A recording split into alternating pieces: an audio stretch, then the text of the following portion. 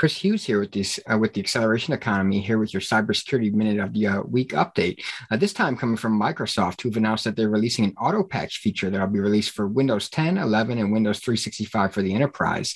And what this does is it automatically applies available patches for those supported versions of software for customers. We all know the story that a patch is available for a vulnerable piece of software, but the enterprise or the organization simply hasn't applied it yet in many cases. Maybe due to poor patch management practices, or maybe just too busy, operational concerns, things of that nature.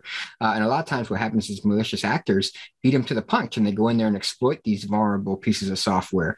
So this Autopatch, managed service offering essentially from Microsoft will help organizations get ahead of that, and it'll automatically apply patches to those supported versions so that you don't have to worry about going in there and doing that manually. It automatically applies patches for you. This will help remediate some of the concerns before malicious actors can find them. Again, Chris Hughes with the Acceleration Economy, Cybersecurity Minute of the Week. Join thousands of CXOs June 28th to 30th in San Francisco, California at Cloud Wars Expo as we explore a new metric called the Time to Dazzle, exclusively focused on how long it takes to dazzle customers with new business models that are enabled by the cloud, empowered by AI, and optimized with human ingenuity.